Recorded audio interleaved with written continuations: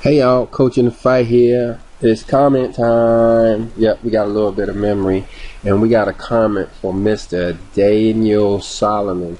Now, mind you, this is comment number, I think 25 or 26 on this, but I'm not going to go through all of those.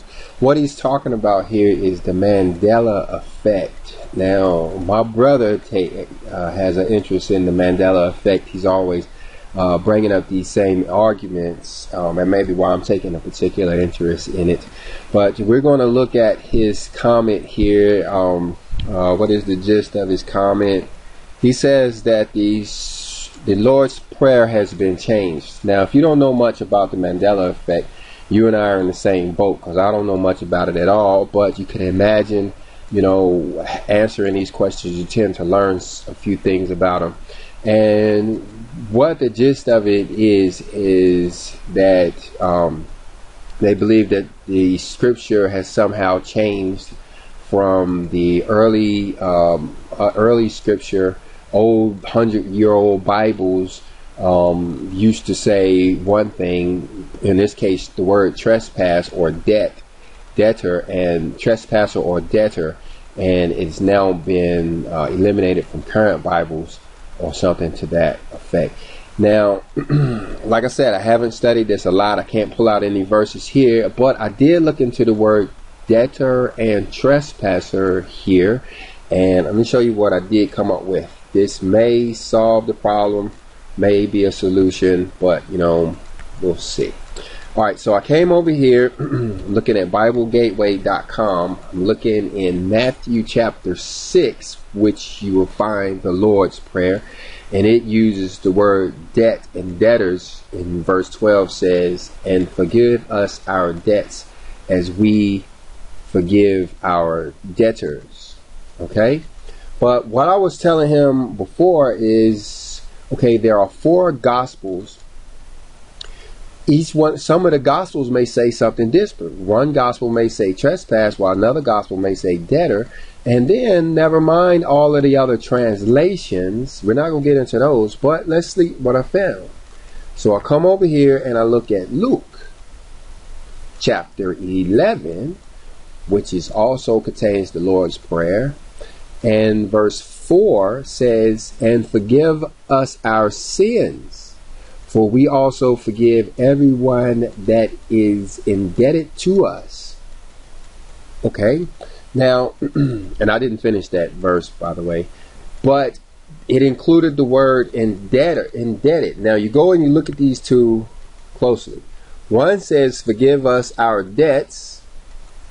The other one says, "Forgive us our sins." Okay, now that's what I'm believing is the main cause of the Mandela Effect, is that there are different versions of the same gospel. Now, they're both correct. They're both correct. And then there was also translations. You could imagine how many other translations there are that say the exact same thing. Matter of fact, just for grins and giggles, yeah, let me do that. Let me put y'all on pause. You won't notice that I'm going at all. Okay, now I haven't looked at this yet, but what I've done is I've opened up some parallels over here in BibleGateway.com. I can push this button and I can add another parallel, and I let it pick it at random. Look like it has the CB. I don't know what those are. But let's look at the comparison with these just two in random. Okay, now let's go back down where we had better. Verse 12. But look over here where in verse 12 it says, "Forgive us for the ways we have wronged you, just as we also forgive those who have wronged us." Let's go and let's look over this one over here. It says, "Forgive us for wrong as we forgive others. Keep us from being tempted," blah blah blah. So yeah, now let's come over here and look at Luke. So you're already using different words. Now over here we're going to again search for the word debt. And look right here in verse 4. It says, "Forgive us our sins, for we also forgive everyone who has wronged us." Okay, now these are probably the same translations. They like that word wrong. Yes, E, B, and C, B. So I can imagine this one over here is going to say wrong too. Or says, forgive us our sins and forgive everyone who has done wrong to us. So that's what I'm attributing to the Mandela effect. But it's not finished. Let's look at the other versions. But what we find out is that there are no other versions, that the Lord's Prayer is only found in Matthew and Luke.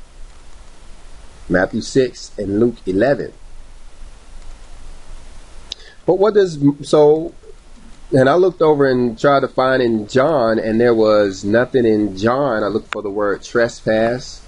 You can see all the way down here that there are none listed in the book of John for trespass.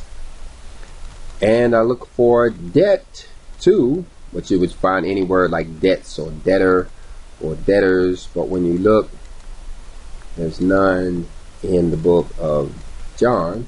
But let's look over here in Mark. I did find the word trespass in Mark. Now you're going back to Daniel's original argument. He says that the word trespass used to be in the Bible and it's not in there anymore. And the word debtor or debt has been replaced by it.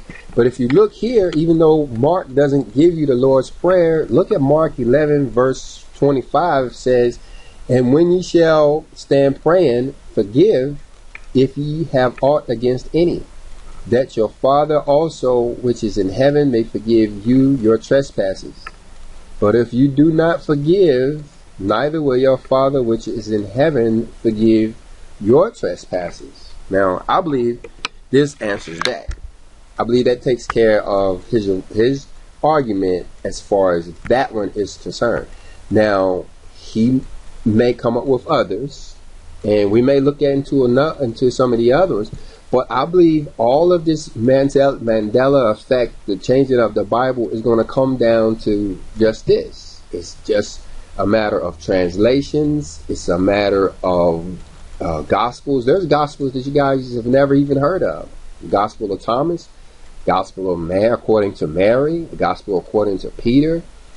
You know, there's a lot of text written by a lot of different people on this stuff, and to be overly concerned that someone said trespasses and someone else said debtor or debts, when those words actually mean the same thing. They actually mean the same thing. May be an error.